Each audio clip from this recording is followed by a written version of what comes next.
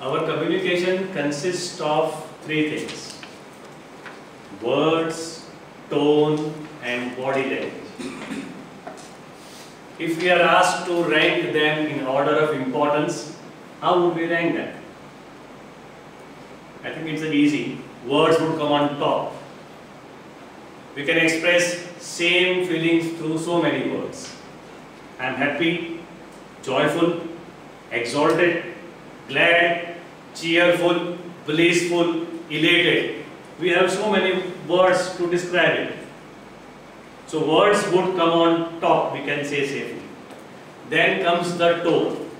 Tone can be sarcastic, sadistic, cheerful, disinterested, bored. So tone can come second, and last but not least, the body language. Body language means facial expressions, eye contact, use of limbs and palms for making gestures. So orders looks like words, tone, and body language. I think we are in for a major surprise. Toastmaster of the day, fellow Toastmasters and guests, good evening. Good evening. According to a survey by UCLA, words form just 10% of our communication. Next comes tone with 30%. And our body language contributes staggeringly 60% of our communication.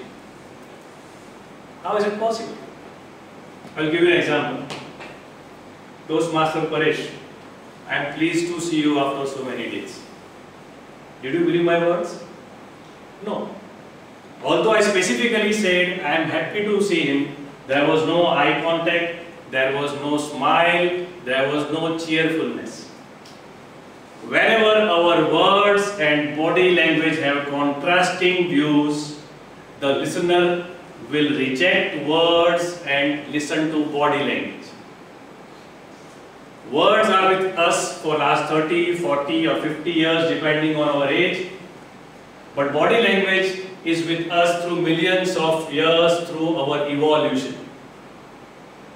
It is so ingrained in our mind that we interpret it without understanding. I will give you an example. May I request everyone to cross their arms like this, please?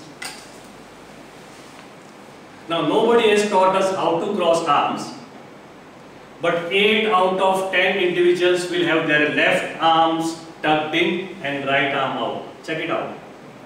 If you try other way around, you will not be comfortable. Now, this gesture comes from our evolution age, where this was a defensive mechanism to protect our vital organs, liver and heart. That era of violence is gone. But still, whenever we meet someone or gathering new information or stressed, we do gesture like this. This gestures triggers defensive mechanism in our mind and we become disinterested and bored. In fact, according to a study, with this gesture, our receptiveness goes down by 40%. So whenever we are meeting a new person, new situation, new information, the best gestures is hand side on. Another body gesture is palms. I will give 2 instructions, see how it sounds to you. All the Toastmasters sitting on the left, would you please move to right? Toastmasters sitting on the right, will you please move to left? This was take 1. Now take 2. Toastmasters sitting on the left, will you please move to right? Toastmasters sitting on the right, can you please move to left? Now, which instructions you found easy, friendly to follow? First or second? First. Why? Because when I gave first instructions, my palms were open. Open palms means submission, openness, transparency, no intimidation, no weapons. This is again our mindset from evolution. When we reverse the palm, it indicates power. it looks like an order. If you remember history, World War II, Nazis' salute was Hail Hitler. It was not Hail Hitler because it would not have conveyed the power. So the gesture is quite important. May I request, there will be many interactive sessions, may I request everyone to do like this please? Stippling. Palms not touching, only fingers keep touching. I am sure it gives a feeling of being in control.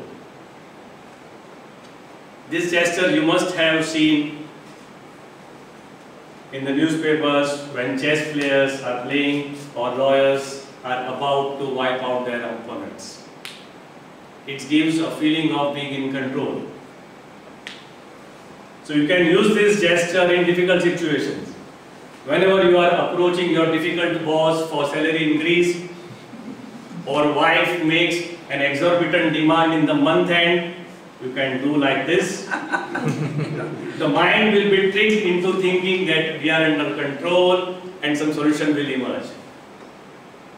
Remember friends, our body speaks. What you do not say counts 6 times more than what you say. Words without appropriate body language is like decorating a building which is falling down. Remember, words, tone, body language, 10, 30, 60. Toastmaster of the day.